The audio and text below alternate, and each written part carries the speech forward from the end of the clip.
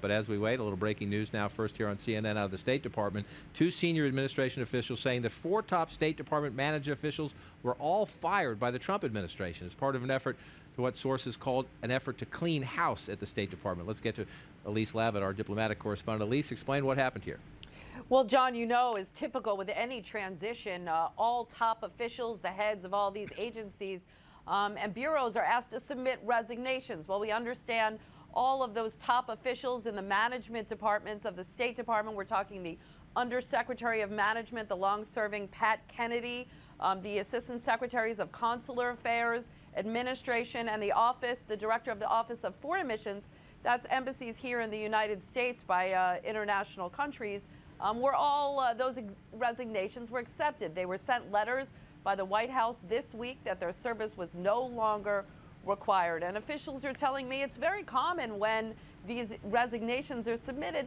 These officials are, asked to stay on a few months until their replacements are confirmed. We're talking about 150 years of combined institutional knowledge by all of these officials. And John, it's really leaving a gaping hole in the State Department's management structure as the new Assistant Secretary of State, Rex Tillerson, is expected to take office next week. Elise Lavette with the breaking news. And Elise, is the Rex Tillerson, are his deputies ready to come in with him if he's confirmed next week?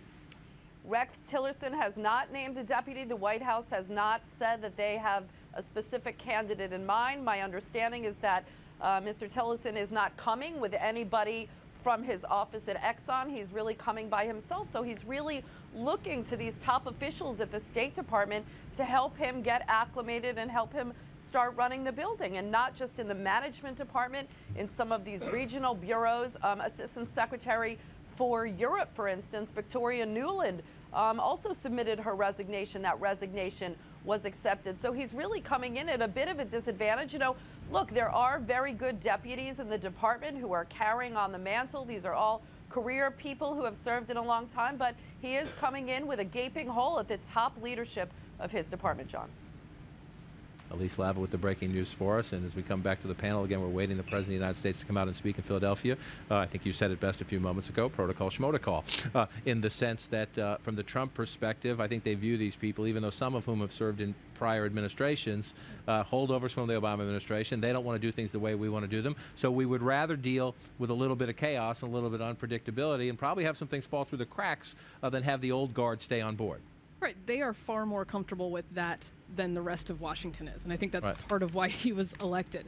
In some agencies, I think you're going to see places where it's like, okay, maybe all that personnel didn't matter quite as much as that personnel thought they did. Somewhere like state, I think continuity is more important. But this is going to be the way of doing things. And I would add as a cautionary note, the part where the social media campaigns start burn booking the president as he becomes the president with their tweets and whatnot, I don't think is particularly helpful for that transition when we're dealing with somebody who says protocol schmotocol. But I think we have to keep in mind here that, I mean, in the case of Patrick Kennedy at State, he was appointed to that position by George Bush and stayed on throughout Obama's presidency. Some of these other officials who resigned were responsible for essentially the safety and security of U.S. diplomats abroad and consulates and embassies abroad. These are actually real positions where you need actual leadership, and maybe there are people waiting in the wings. We don't know yet, but these are not jobs that can just go by the wayside. There's got to be a plan to keep the trains running on time when it comes to the safety of U.S. public servants working internationally. And as we await the president, this transition period has been rocky. It's a little bumpy. Some people say, how can you not leave those people on? Other people say, you were sent in to break up and change Washington, disrupt. One of the other conversations as we await the president of the United States is he said repeatedly during the campaign that he wanted to bring back waterboarding, that he thought it was an effective tactic. Now he says his defense secretary, General Mattis, and his CIA director, former Congressman Pompeo, they have told him they don't need this, and he'll probably listen to them. But again, this is one of the issues that came up at this congressional retreat. They're saying, Mr. President, please don't take us off a sidetrack on this conversation. But listen to the president last night in that ABC interview saying, I'm not convinced not to do this.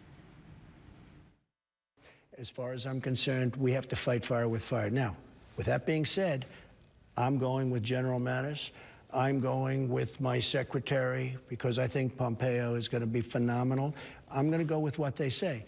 But I have spoken as recently as 24 hours ago with people at the highest level of intelligence, and I asked them the question, does it work? Does torture work? And the answer was yes, absolutely.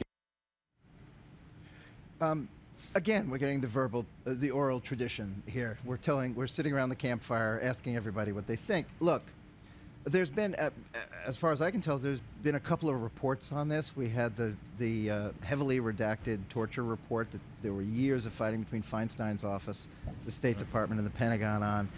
This is not new stuff, folks. What you are watching is a president of the United States who has, frankly, not done a ton of homework on this stuff, learning while he's on the job, and largely learning not by reading about it, but by sitting down with people in a room and asking them questions. And it seems sometimes, and this is not my opinion, this is opinions from people who work with him, that the last person that spoke to him is at times the most influential. It's banned in the Army Field Manual. Congress has said it's illegal.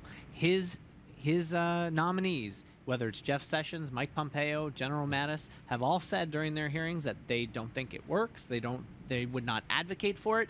My question is, what happens when or if there's an attack on the United States? I don't know. That's a great question. What is the new administration? Does it try to change policy then? What we've seen the last several days, and I don't think this matters 2 months, 3 months, 4 months from now, but a little sense of annoyance from the Speaker of the House and the Senate majority. They keep getting asked about this, and they keep saying this is settled. It's against the law. It's not going to happen. Well, and the good news, I think, for those who are against this possible policy change is nobody's going to accuse General Mattis of being insufficiently tough on terrorists. And so I think that's a really nice backup for Trump to have if he decides to come out with no change.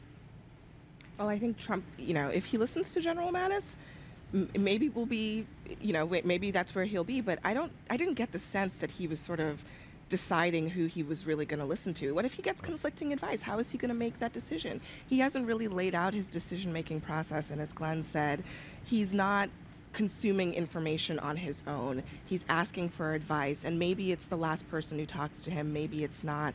I think for people who work in government, for the American people watching this, there's got to be a sense of confusion about where this whole thing is going to end up. And you're watching, we've been waiting. The President of the United States is at that hotel preparing to speak any moment now to a Republican strategy conference. Big questions about his agenda going forward. The British Prime Minister, Theresa May, will be in the same room this afternoon.